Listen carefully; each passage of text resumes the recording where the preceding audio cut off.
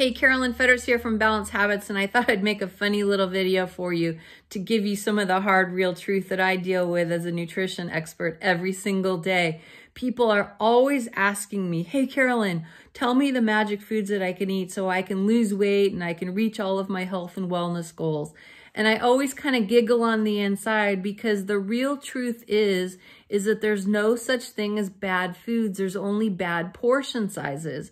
So listen, I've been counseling people for 30 years, and very early in my career, I learned that the second I told people what they couldn't eat, they wanted it 20 times more than they ever did before. So what I learned to do was teach people how to eat whatever they wanted to eat, but in the right portion sizes for them. So they, on their own, self-eliminated the bad foods because it just wasn't worth it to them anymore.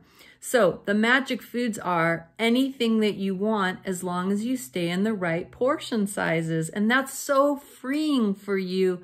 And that helps you to achieve all of your goals because you get to stop eating things in your own time when you're ready, because the portion size will determine eventually that it's just not worth it for you. And you start just getting rid of those things and cleaning house all by yourself. And those are the things that we teach people at Balanced Habits.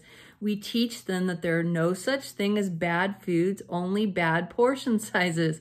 So have a great rest of your day. I wanted to share that little tidbit from 30 years, and that's my wisdom to share with you today. Have a great rest of your day. Bye.